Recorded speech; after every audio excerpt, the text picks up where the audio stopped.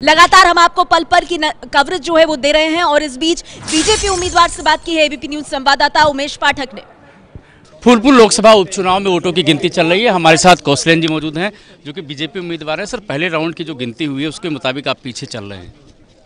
आप घबराइए मत, ये पर्टिकुलर पॉकेट का ये चुनाव हो रहा है। चुनाव की मतगणना को आगे बढ़ने दीजिए, हम चुनाव जीतेंगे और रिकॉर्ड वोटों से जीतेंगे। नहीं, अभी तक तो ये बात सामने आ रही थी कि फुलपुर में केवल आप पीछे चल रहे थे, लेकिन अभी जो फाफा मऊ है, जो कि अर्बन कॉन्स्टिट्यूंसी है, वहाँ पे भी आप पीछे चल रहे हैं। नहीं, वो आप अभी तो आप देखेंगे, आगे बढ़ने दीजिए, हम जीतेंगे। कोई चैलेंजेस, कोई चुनौती देख रहे हैं? कोई चुनौती नहीं, समाजवादी पार्टी साफ। नहीं, इतना कॉन्फिडेंस क्यों है आपको? हमने जनता के बीच कैंपेन किया है। कैंपेन के दौरान जनता का मुझे आशीर्वाद मिला है, सहयोग मिला है, जनता ने मेरे चुनाव को लड़ा है, इसलिए मैं कॉन्फिडेंट हूँ। लेकिन पहले राउंड में तो आप पीछे चल रहे हैं ना? वो एक पर्टिकुलर, मैं शुरू से कह रहा हूँ, पर्टिकुलर पॉकेट का है, वो कोई फर्क नहीं है उसका। Thank you. तो कौशलेंद्र सिंह चौहान है जो कि भारतीय जनता पार्टी के।